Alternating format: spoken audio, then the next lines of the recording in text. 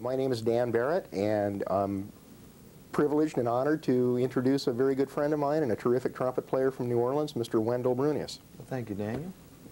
You're welcome. I was sitting there in admiration of your comments, especially about Louis Armstrong, who, without him, I really don't know what position jazz would be. I don't even know if there would be jazz. Well, it's actually, I know you'll agree. It's kind of sad that even many accomplished jazz musicians don't fully understand what Louis did for the music, you know.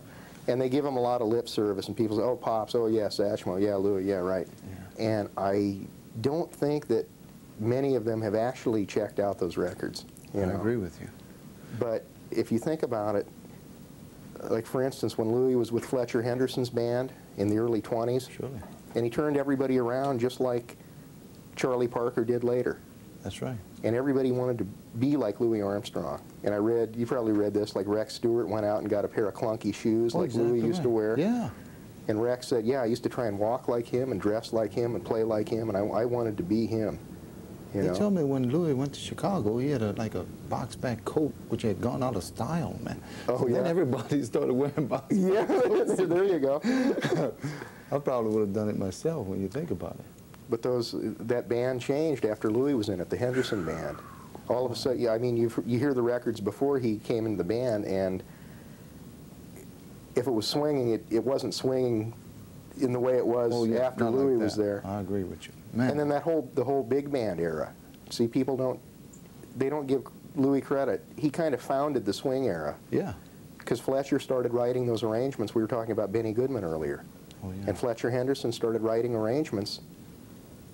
And really, all he was doing, not to diminish what he was doing, but what Fletcher would do that made those arrangements so great is he was writing phrasing like Louis would play. Well, hey. They were pop tunes from the day, but Fletcher Henderson would sit there and imagine, now how would Louis play this phrase?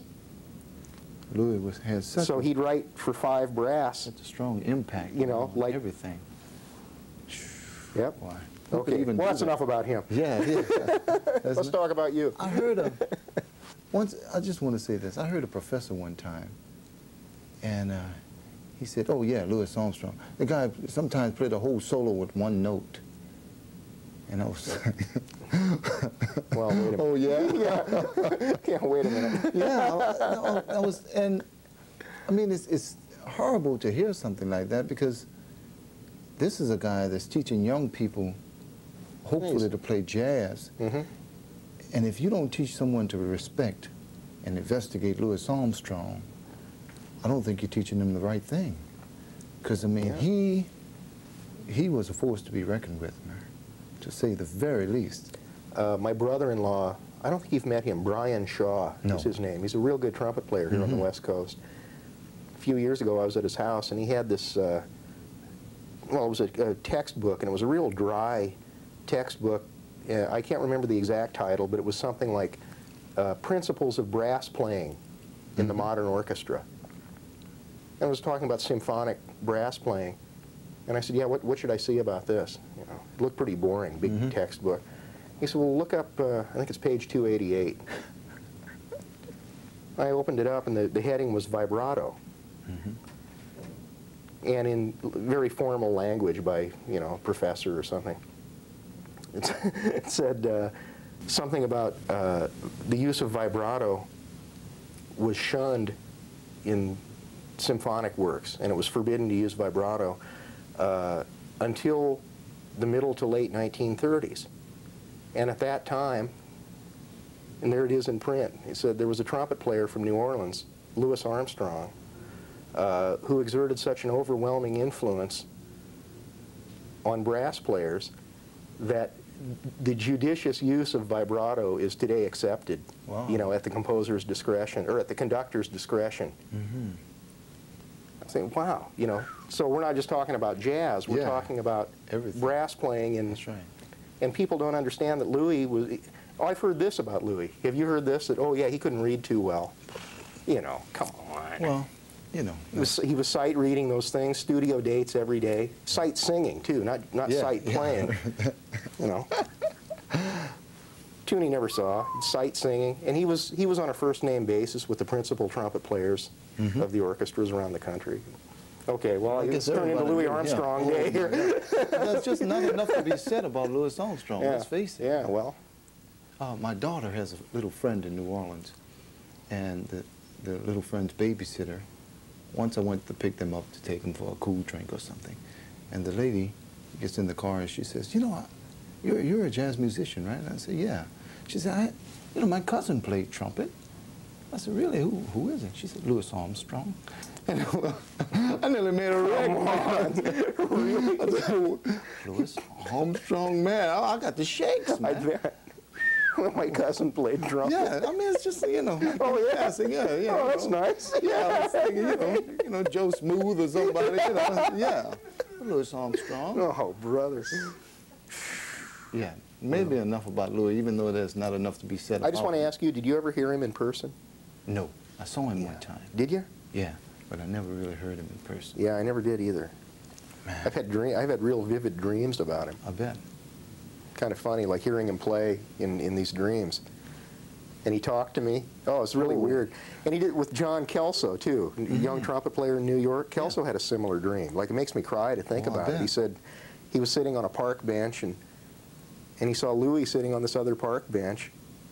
And then Louis got up in this dream and walked over and just sat down by him and took his hand and just kind of patted his hand. Like, you know, don't worry about a thing. Everything's going to be all right. Crazy. That's got Weird. to be like the best dream you could have, I think. When I was a little kid, it was around 1963 or something like that, Louis Armstrong came to New Orleans. And this big brass band, like George Lewis and Punch Miller, my dad, everybody went out there to meet Louis. And my dad told my brother and I, he said, look, get some clothes on, I'm going to take you someplace, you know. And we were wondering where we were going. He said, I'm going to take you to see Louis Armstrong. You know, that was,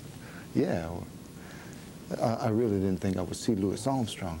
But we went to the airport, and when Louis stepped out of the plane, man, that band hit, boom! Oh, and man, a smile came over Louis Armstrong's face. He had a white baseball cap on, just something I could never forget. And he rubbed me on the head like that. Oh, hey, Pops. Oh, man. That was one of the greatest moments of my life, man. I bet. Louis Armstrong. I mean, we keep saying that's enough about Louis Armstrong, but we keep going. Well, if anything, I hope all this talk, whoever might see this, you know, if they haven't examined those records, and it doesn't matter. It doesn't matter what record, you know, if he's on it, it's going to be great. That's right. You know, it doesn't matter whether it's the 20s or the 30s or 40s or 50s or 60s, you know. And what timing, man. That's one thing that you could get from Louis Armstrong, listening to him, the timing. Because, I mean, you know, he had it. He created it, basically. But anyway. What else did you talk about after Louis Armstrong? You know, Louis Armstrong and God, I guess. Well, so... But when you were saying with the young players, when he was asking about trying to get them, what would you advise them about learning to play jazz? And you made such a strong statement about learning melodies.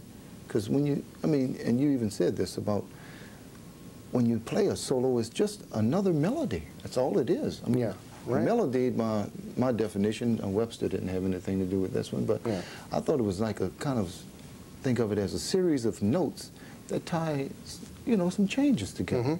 And that's basically what a solo is. That's right. So, I mean, to learn melodies, which I don't think we don't accentuate upon that enough in the schools. I mean, my dad had recorded a record with Paul Barber in the 1950s. And one of the cuts on there was Bourbon Street Parade, which Paul Barber wrote. And what my dad used to do is, like, he'd tell us, well, you know, I'm going out for a while, and I want you to learn, like, Bob Thomas's solo on Bourbon Street Parade. And as a result of that, I can hum that solo right now. You know, that had that kind of impact on me. Yeah. And then, you know, I mean, I'm not a real older style player or anything like that, but that still is in me. You don't think so? Huh? Well, I mean, no, just kidding. Thank you, Dan. Just kidding. Just kidding. Thank you, Dan. But it's like, you know, that's really maturing type of tactics and things to do to help you to mature faster, I think so. I do too. I didn't know anything about improvising when I first heard these jazz records. I didn't know they were making it up out of their heads. Mm-hmm. I just liked the music, you know. And then I remember hearing a Bix Beiderbecke record and reading, all the critics say, or the writers, you know, they say the same thing. I think one guy reads something and then he recycles it, you know. But everything I'd read about Bix Beiderbecke, they said he was fond of ninths and 13ths. Oh, well, that's nice. Yeah. And then the next writer would say, oh, we like ninths and 13ths. Yeah. And then I heard some record, I think it was Somebody Stole My Gal, and Bix plays this real nice phrase, and he went down to this kind of unusual note that rubbed up against the root of the chord. Mm-hmm. I thought, gee, it sounds real strange, but it sounds real good and real right. And then finally I was, you know, the light came on that I should start playing a little more piano or trying to find out about the keyboard, which is some other advice we could give younger students. You know, even if you haven't studied piano formally, just get acquainted with the keyboard so you can see chords and learn about changes. And I went over to the keyboard and I finally found out what chord that was, and then I realized it was like an E flat 7th chord, and Bix had gone down to an F. Mm-hmm. And I thought, oh, that's, well, 1, 2, 3, 4, 5, 6, 7, 8, 9. Oh, that's a ninth. Mm-hmm. Oh, that's a ninth. Oh, yeah, you know, 20-watt light bulb. Oh, that's what a ninth is. Well, 9, 10, 11, 12, 13. Oh, that's a 13th. Mm-hmm. Oh, yeah, I've heard him do that.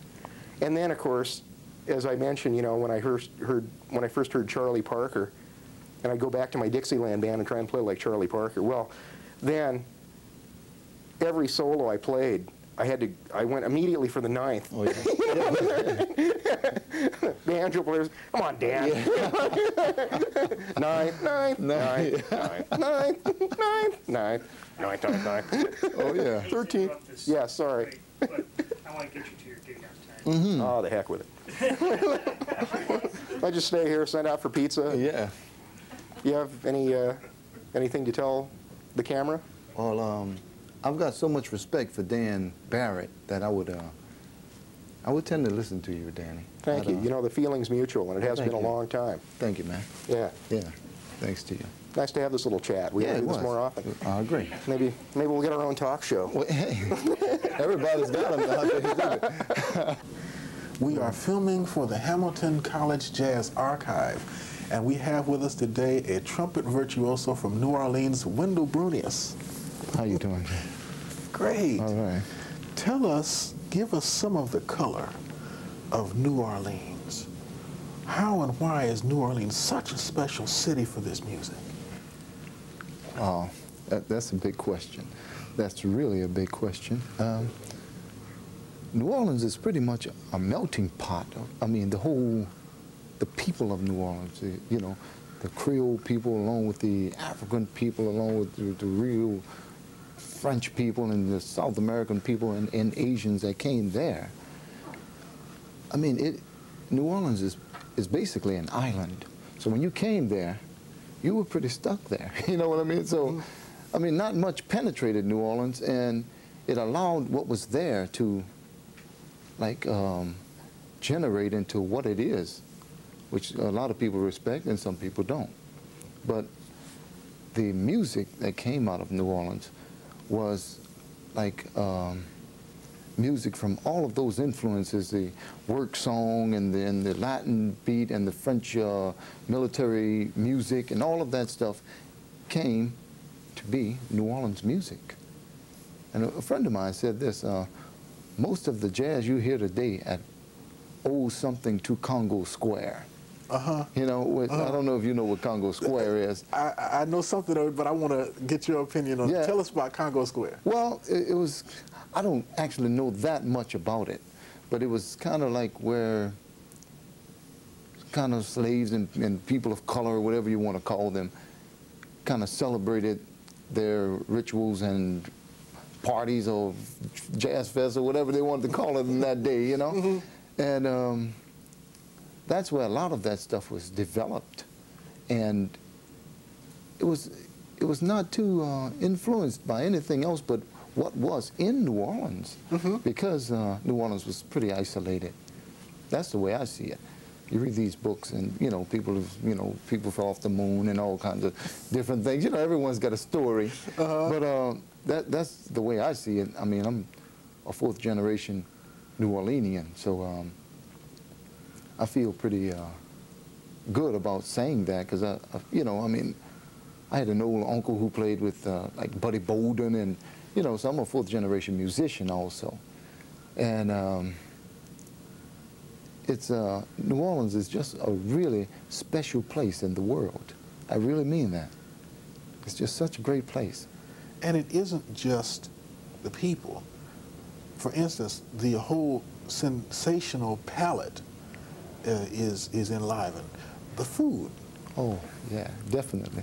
The food is the best. I can actually say that. A lot of cooks and chefs and stuff nowadays, as soon as they say something Cajun or Creole, that means add pepper till you can't taste it. That is not right. That's not the way we do it. We have spicy food, but not hot spicy.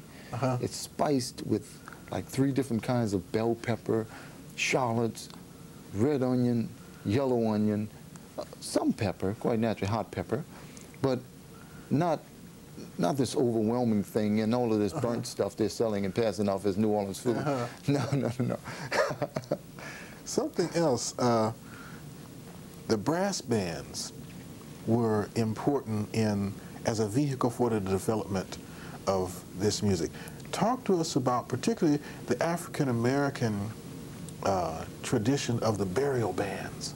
Oh, yeah. Well, it's a belief in New Orleans that, I mean, when you die, it's not like the end there, you know. So it's kind of like a party that we give the guy a send-off into his next thing, whatever that is. I mean, whether it's next gig. Yeah, his next gig. That's exactly. I like the way you put that. Yeah, his next gig. So, like on the way, we give respect and all of those kinds of things to the body on the way to the cemetery. We play dirges. And quite naturally, the family's sad. People who knew this person is sad. And when we get to the cemetery, we play a nice slow hymn, some kind of hymn, What a Friend We Have in Jesus, or, you know, Goodbye Charlie, or whatever it's going to be. And then we immediately turn around and start the celebration, because this guy has gone on somewhere else now. And I think that's a really great way of looking at it, rather than dwelling upon, oh man, my brother's dead, or whoever it is. The family doesn't take part usually in the celebration, quite naturally, but the rest of the people just kind of turn him loose, you know, and set him free to do whatever's next. And the music is a large part of that. It helps them do that. Oh, yeah. So we hit up one of those real lively songs with the bass drum. Well, we're kind of losing that in New Orleans, because that was a very, very respectful tradition at one time. But then all of a sudden it kind of got to be less and less organized. Then you started getting a lot of people who wanted to participate, which is nice. It's nice people want to participate in. But as they participate, the real tradition is being destroyed or like diluted. And then all of a sudden, like these kid bands started coming out. They were in T-shirts and jeans. Like whenever we had a funeral parade, everyone was dressed in a black or dark suit, white shirt and tie, black hat. You know, that's the way that tradition went. But now everybody's got the baseball cap backwards, and you know, and I mean, it's just, the tradition is in serious threat there. Now and then we have a real traditional New Orleans funeral, but it's because these people are responding more to these young kids' bands, which is high energy, but they don't have the proper respect for the tradition or for the purpose of the funeral parade itself, you know. And not to mention, they don't really know those hymns because they don't respect that kind of music. And I mean, it's just like, you know, this is a fast world now. Everything is going really, really fast. So, in other words, continuity and change have to be balanced. Yeah, they have to be. I mean, that's a great way of putting that. They have to be balanced. And if they're not balanced, we're going to destroy that tradition, which is in a big threat now. We just buried an old guy from the Preservation Hall, Mr. Percy Humphrey. And, you know, we tried to keep it as a traditional jazz funeral, but it was, a lot of people started coming in there, you know, some lady in a flute, playing a flute with, you know, with tights and, you know, leotard and all this kind of crazy stuff, you know, I mean, she's got a right to express herself, but that's not part of that thing. And we didn't walk too far. The weather was really bad. And everyone was, the crowd was, you know, like getting into the band, getting between the band, and you can't play that way, man. Because it doesn't take but one elbow, you know, on the end of your horn, knock your teeth out, and that's the end. Because it's just the end, that's it. So you have to be very careful with stuff like that. And if they don't respect the band, you know, or the tradition, it's going to be destroyed. And you know, and a lot of guys were like hardly playing because so many people were walking in and out of the band. This makes a case for jazz education going beyond the classroom into what we call etiquette, concert etiquette. Well, yeah. But I want to say this about yourself and then chime in a little bit. I see you as being an important person, being a relatively young man from New Orleans, restoring some of the respect of the music and the traditions. Do you see, where do you see yourself? Well, I don't feel I am respected enough. Like, I don't think people look at me as real important. I really don't. Because, I don't know, I'm not one of these real ultra contemporary neo-jazz guys, you know what I mean? I'm very much a pretty conservative musician. You know, my dad always was a great musician, wrote for Billy Eckstine, Cab Calloway, J. McShane, Walter Fats Pichon, and all these real bands, you know, and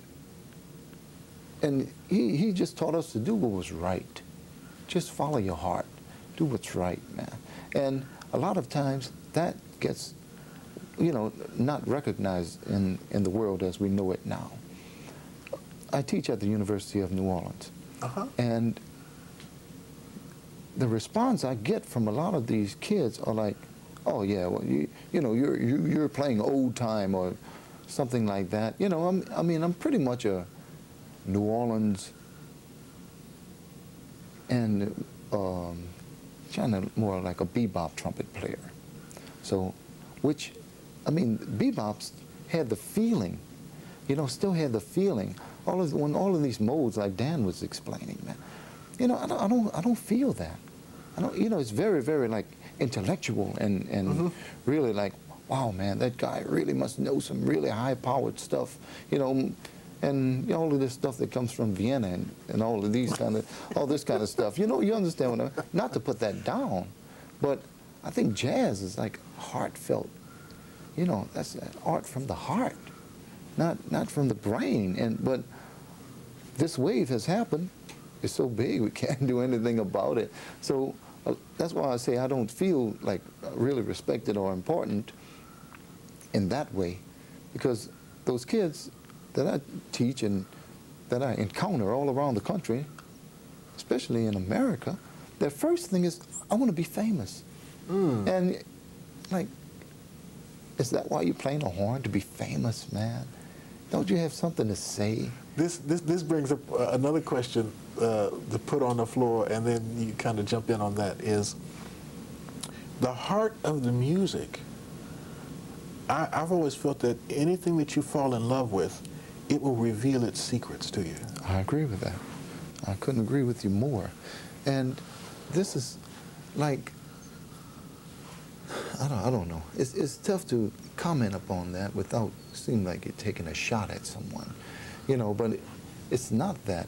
We have to get these guys to teaching these kids more about melody, and you know, just like Dan said, you know, someone may give you $10 to play around midnight or something like that, but they'll never give you $20. Say, hey man, can you play a Locrian scale? You know, it's 25 bucks or something like that.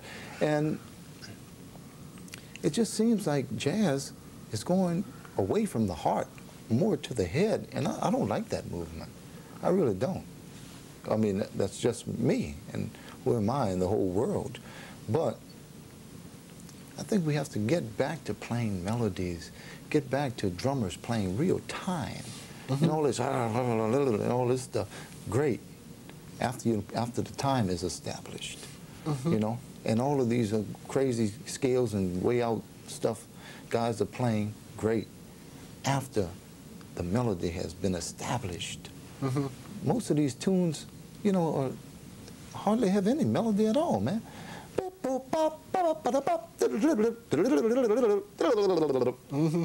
Then some F Locrian scale, and cats are gone, man, and you're like, hold up, maybe I missed something here.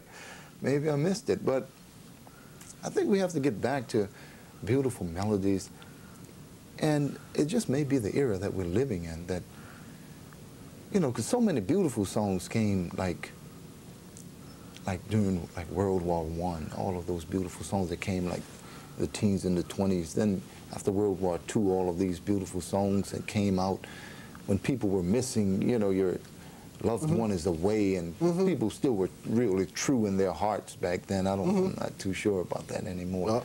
But a lot of that beautiful stuff that came out of that was the end result of those, like, you know, lovers missing each other. And, so in other words, a song, a real song, doesn't just come because you know the notes and the scales and you can play chord X. No.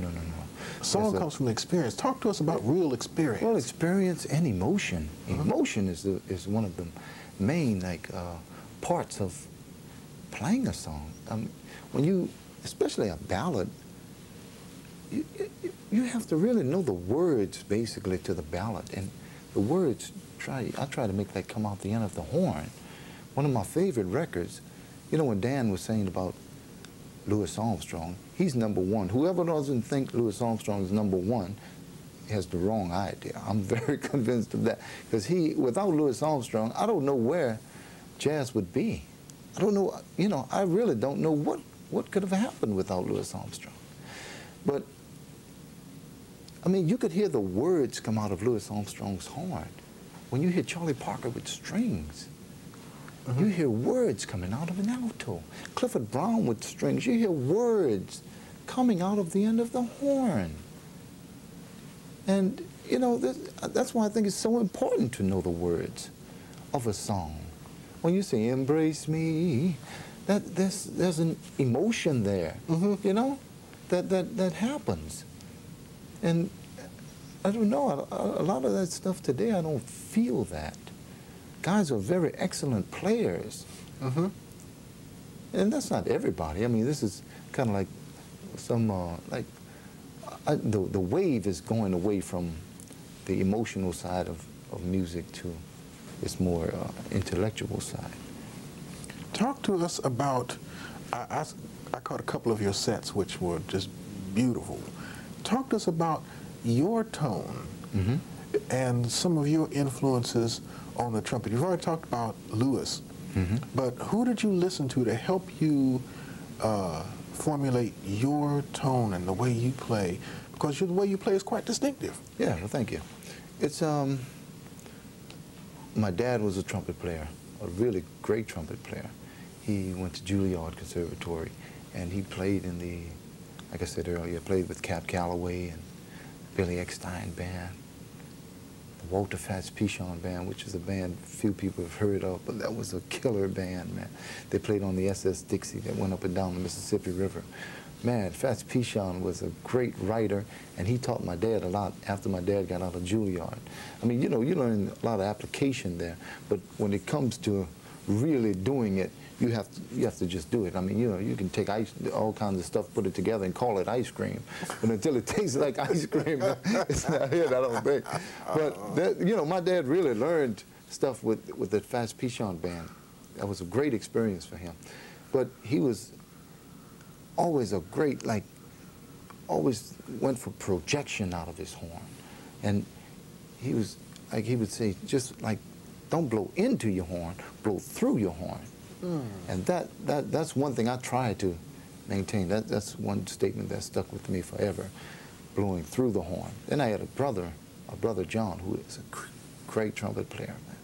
And, you know, my dad quite naturally had all of the Louis Armstrong records, Roy Eldridge, you know, Charlie Shavers with Billie Holiday and all of that stuff. So I grew up listening to really good music. You know, I mean, quite naturally, like in the late 60s, early 70s, when I was a little teenager and I started first playing. I played in all these rock bands, you know. We were trying to play like Chicago and Blood, Sweat, and Tears type of stuff, which was, I thought was very well-constructed music still. But I had heard all of these Louis Armstrong doing like I'm in the market for you, with all of these beautiful high notes just coming out of the horn, just like a butterfly, man, just shoo. And you know, quite naturally with my brother being the next generation, Clifford Brown, Dizzy Gillespie, Kenny Durham, and all of these kind of guys, you know, Donald Byrd and Howard McGee, and all of these, my brother was in more of that generation. So I heard great music growing up. And so when I play, I try to emulate the best sounds that I've heard. And that's what I kind of attribute my tone to. Okay, is there anything that you can give us a word on to get more music available to young people, so jazz is considered only 3% of the record market? Yeah. To get more of this great music, which is of American heritage, on the menu? Well, one thing I can say is I'm 40 years old now. No one wants to record anybody 40 years old. You know, once you reach you're 28, 29 years old, they take you off the market just about. You know, even if you had a contract. So I mean, I'm 40 now, so all of my experience and abilities and whatever are I'm pretty much at the peak of what I've ever played in my life right now. But all of the record contracts are going to people 17, 22 years old. And, you know, young kids go, man, this guy is going to be so-and-so. What about the guy that is so-and-so? What about that? That is a thought. You know? So either you're 17, you know, or 20, or you're 94 or something like this, and these are the people that are being recorded. And that is not the best era of a musician's career when you're very, very young. I mean, when I hear Winton with the Art Blakey Band, he was playing the living hell out of the trumpet. Whew. Man, that guy was playing some really great trumpet. You know, so there are exceptions to this rule. But most of these contracts are going to these kids. And I think that's why people aren't buying the music. Most of the young people have, like, potential, but not necessarily that much to say right now. People will argue with me about that. It's okay, you know. You have your opinion and everyone has theirs. But, you know, a friend of mine, a certain record company, He said he was too old to record with them. He was 29. 29, a great tenor player. He was too old. And it was a shock, man. I was like, too old and he's 29, man. You know what I mean? Charlie Parker was dead when he was 34. You know what I mean? So if they would have said, hey, man, Bird, you're 29, man, you're too old, man. Just imagine all of the beautiful music we would have been robbed of. Just imagine that. Oh, Billie Holiday, you know, when she was 29, and she was doing all of those beautiful things, I Love You, Porgy, and all of those kinds of... And this is what's happening. Marketing is like, you know, taking the art out of art. So the music and the marketing are two completely different camps. They're just two different things. And like I say, a lot of people will argue with me, but a lot of the students that I teach, like I said earlier, their main goal is to be famous. Well, man, I'm trying to get this contract. What are you going to do when you get the contract, son? You know, I'm sitting right here in the classroom with you. And you know, when it comes to, you know, if it's some like modal type of thing, where they can just do all kinds of jazzy, funny stuff on their instrument, they do quite well. But when it comes to playing inside of the chords, that's where they have the weakness. And I don't know, you have to know the rule before you can break the rule. And this is, I don't know, I think we're going to have to record more people with more experience. This is the way these younger guys are going to learn, you know? But, I mean, a lot of those young guys get great energy. Look, I have a kid right now who's been around me ever since he was about 6 years old. His name is Nicholas Payton. You know of him? I've heard that name. He is a killer. But he grew up, he played in those New Orleans brass bands, and he, you know, he used to come around me a lot. And then he went to a little school in New Orleans called NOCA, the New Orleans Center for the Creative Arts. And that brought him out. He learned his theory, and his guy plays piano. I mean, he's a great drummer. Plays bass. His dad's a bass player. He plays bass like unbelievable, and he's blowing the bell off of the trumpet. So there are exceptions to these things that I'm saying, but we're going to have to start recording some more mature people so the guys will get an idea of what a mature player plays like. You know, Dan was saying, first he was trying to do all kind of ripping and running and stuff like that, and eventually he learned, hey, man, slow down, take your time, you know, and this is what the younger players are going to learn from the more mature players. And I mean, like when you hear Doc Cheatham, man, you don't want to hear any more trumpet than that, man. Like, he's swinging, he's just playing. I mean, there's just so much there, you know, and he's played like that for 50, 60, 70 years now. I mean, Doc is 90, maybe 91 now.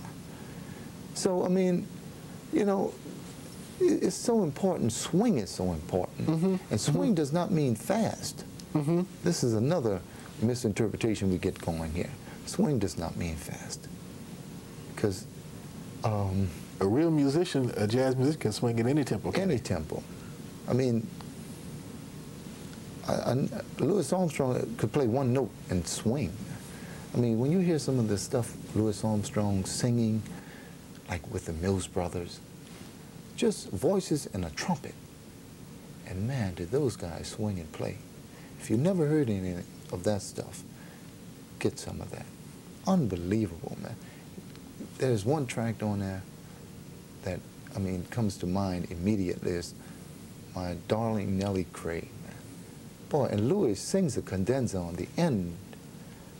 That's unbelievable. It's just so well paced. Every zot, boop, bop, and everything is just so well timed. It's just, whew, man. But we're going to have to start really getting mature players to record.